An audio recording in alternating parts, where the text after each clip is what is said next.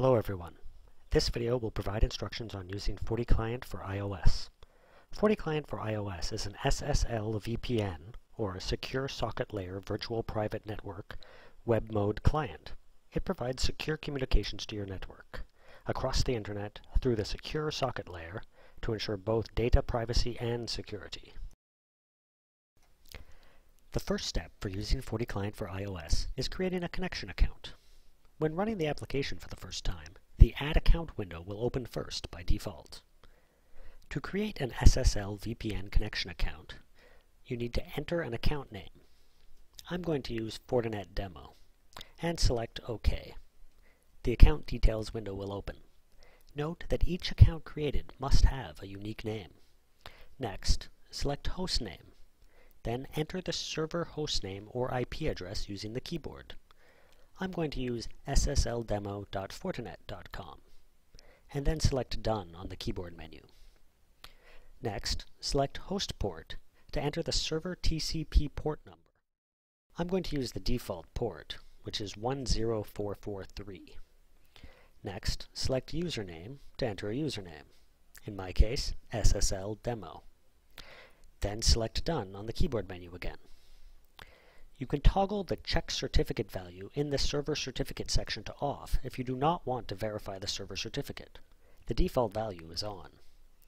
In general, you'll want to turn this option off when your server certificate is not in the default trusted list of iOS devices. For example, you would want to turn it off when using the self-signed certificate on the FortiGate device for the SSL VPN connection. Finally, select Done from the top menu pane to create the account. The Accounts window is displayed, and, as you can see, the Fortinet Demo account has been created.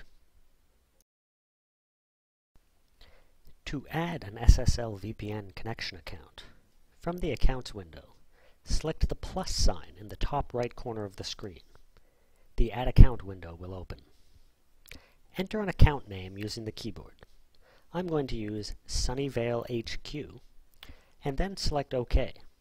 Remember that each account has to have a unique name. The Account Details window will open. Select Hostname and enter the server hostname or IP address using the keyboard.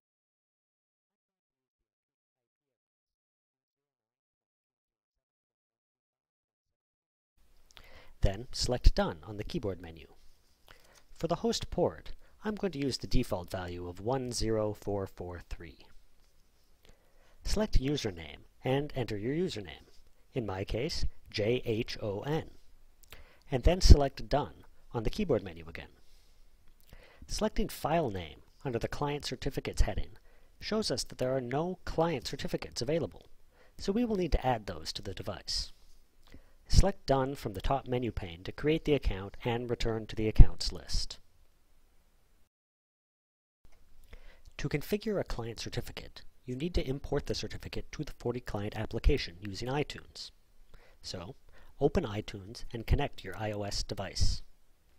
From your iOS device's home screen in iTunes, select Apps from the menu bar.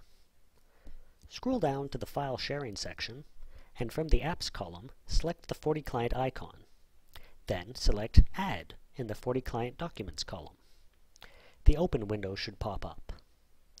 Browse your computer and locate the desired certificate file.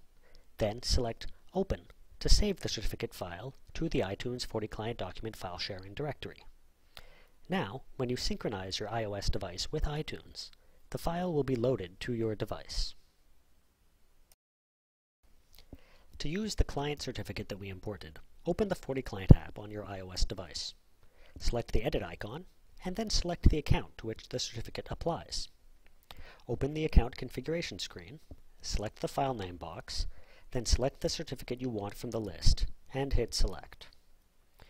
Now you need to enter the passphrase for the certificate, so select the passphrase box and enter the passphrase using the keyboard.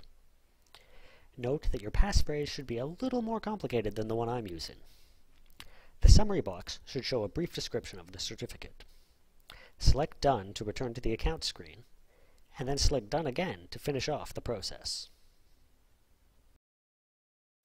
To start an SSL VPN connection, from the Accounts screen, select one of the accounts that you've created. the sign-on screen will open. And enter the password for that connection using the keyboard. Then select Done. Also, please use a more complicated password than the one I've used here. Select Login to log into the account. Once connected, the Bookmarks screen will open. From here, you can go to your previously bookmarked locations, or create new bookmarks. To create a new bookmark, select the plus symbol in the top right corner of the screen. The bookmark window will open. Enter a name for the bookmark. I'm going to use Fortinet. Then, enter the location of the bookmark. In my case, http://www.fortinet.com. You can also enter a description of the bookmark if you'd like. I'm going to leave that section blank.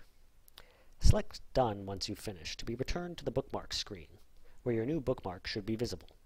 As you can see, selecting the new bookmark takes me to the Fortinet website, as expected. Note that, if you want to add a bookmark to an internet location, your FortiGate device has to allow access to the internet through the SSL VPN connection, which is not always the case, and is not allowed in the demo account.